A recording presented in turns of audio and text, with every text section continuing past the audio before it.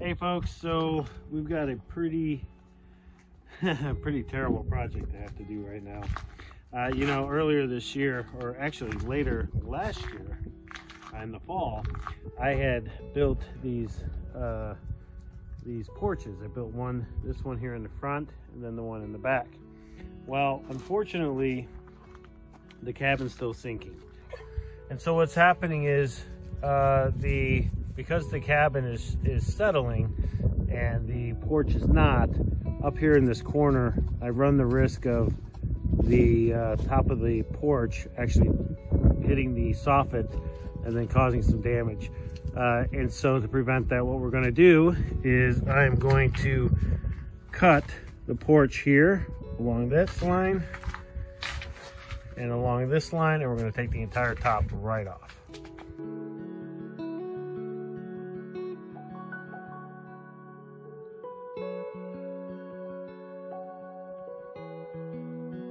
And now, as far as the back porch, we're going to do exactly the same. We're going to cut it right along that line there, and along that line right there, all the way out, and then just take the top off. We didn't really want to do it, but unfortunately, we've run out of time, and you know, with the cabin settling, it's just we have to do it. I cannot run the risk of damaging the soffit vents, so. Yeah, so we're gonna cut them off and say goodbye to our porch, at least for this year. We're gonna figure something out, and we're going forward, so we'll see. All right, let's do this.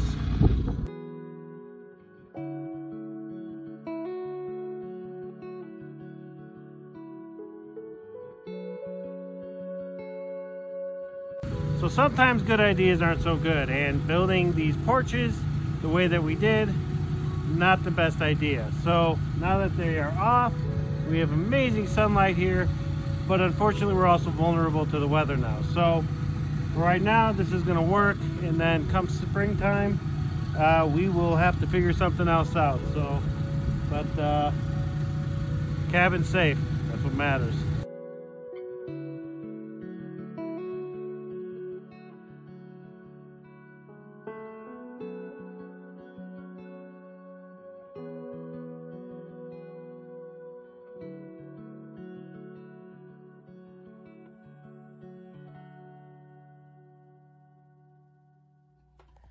So you saw in the last video or two when we were putting up our paneling in our den, I had electrical wires just kind of laying all over the place.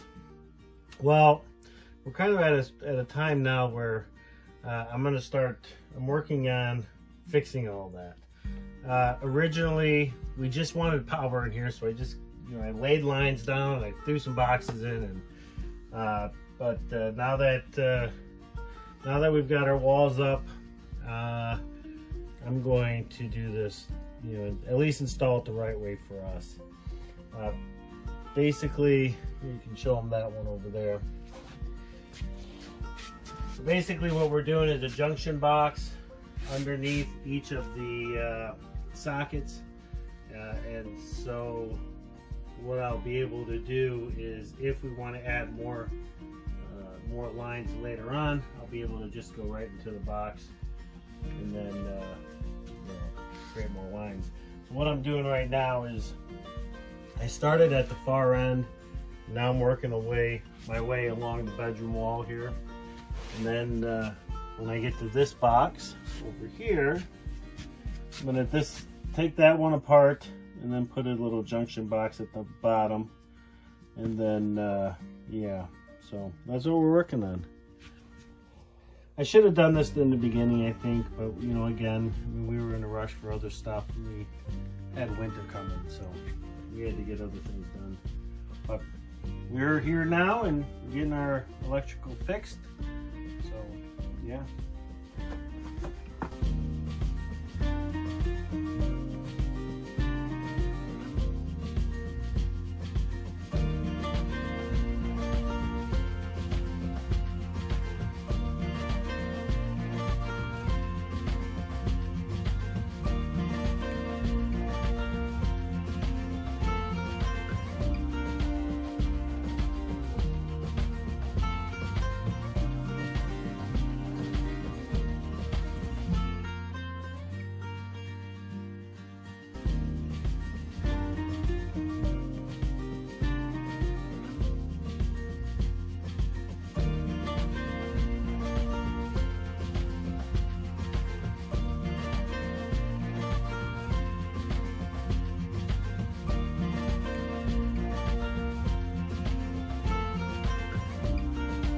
supervisor.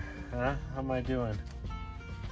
Okay, so originally when we put this in here, I just threw this together just to give us power.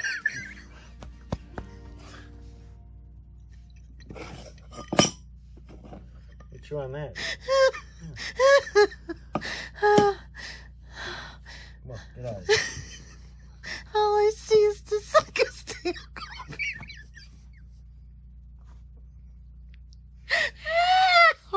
Okay.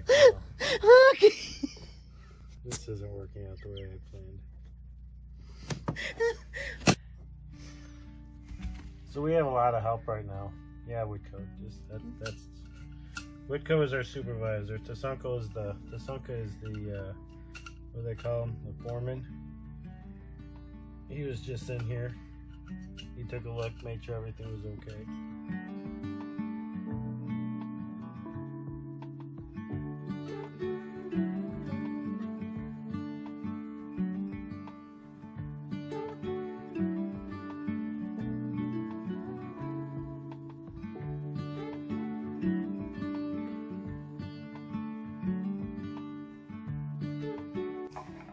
So we got wire to the light in here, coming down to a switch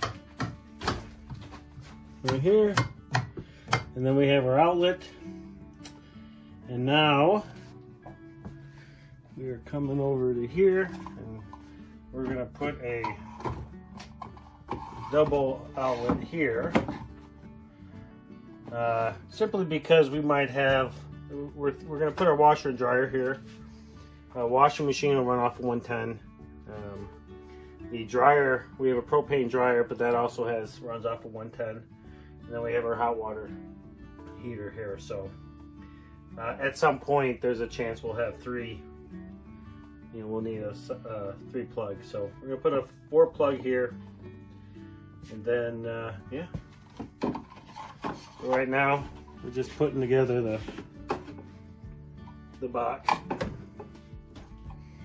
Hi, Sue. You helping Daddy?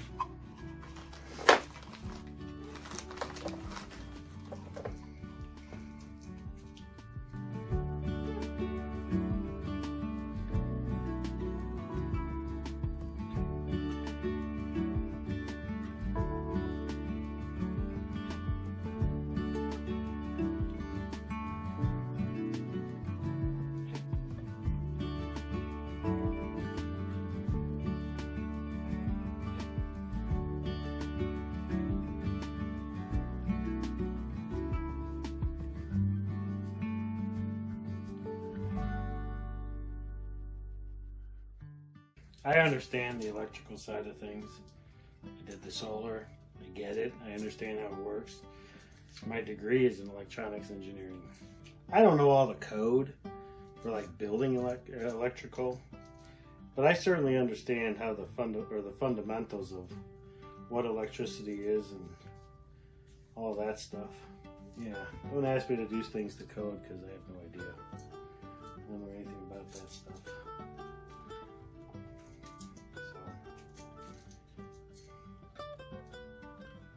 It'll work.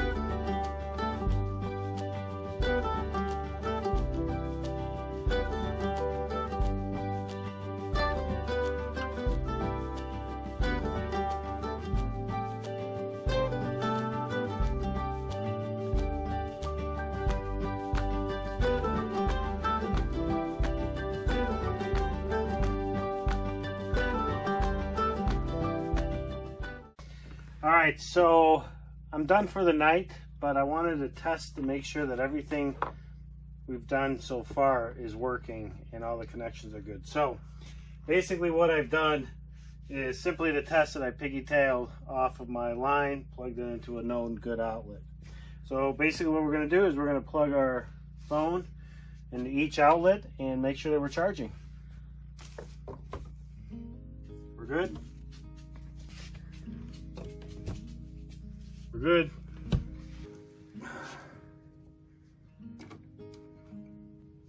We're good.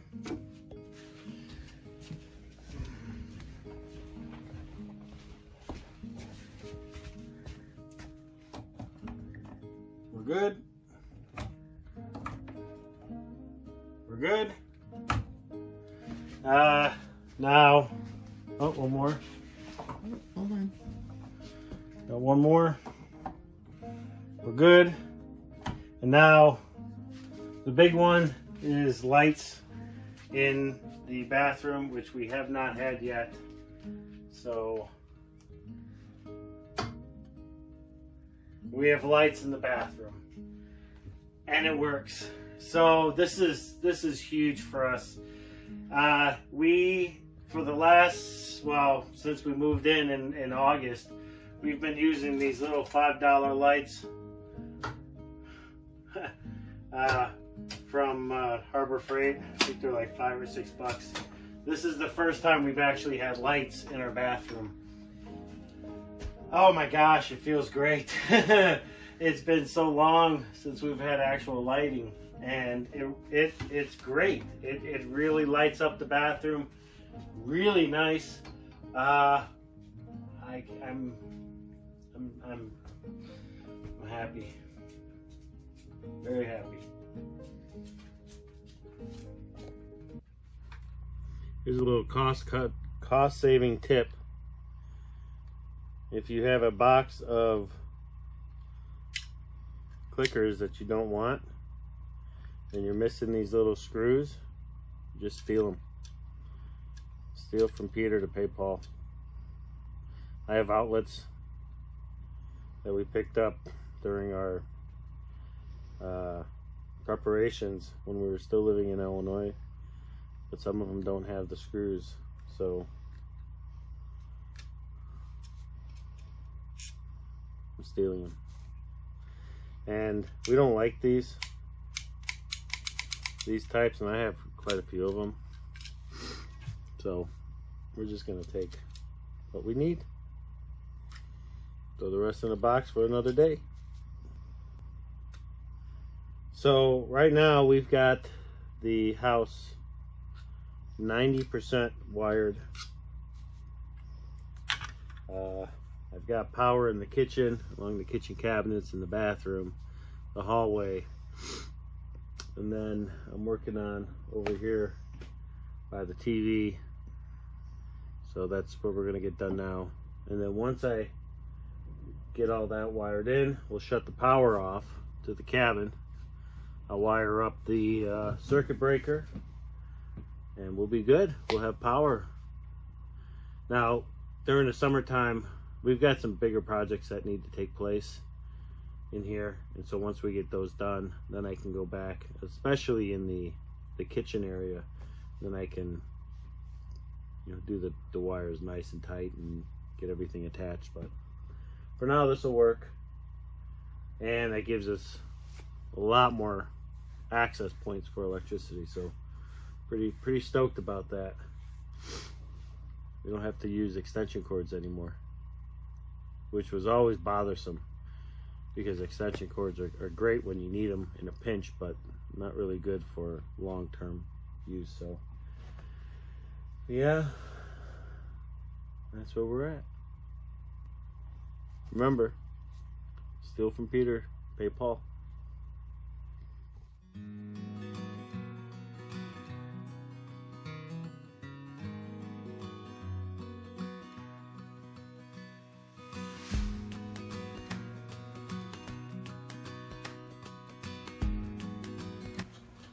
So this is the last junction box we're putting in on this project.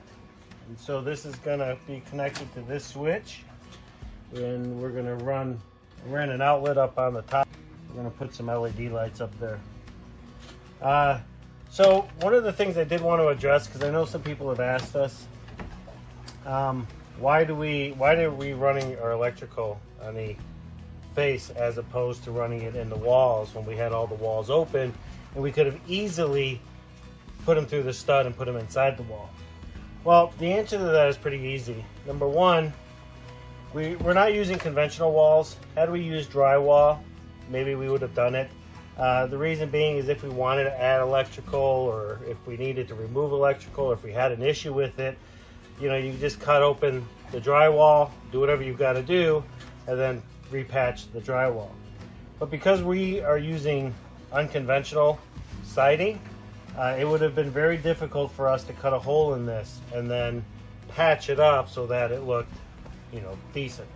That's the first reason. The second reason is we wanted to be able to have the flexibility to move electricity if we wanted to, and this is so much easier.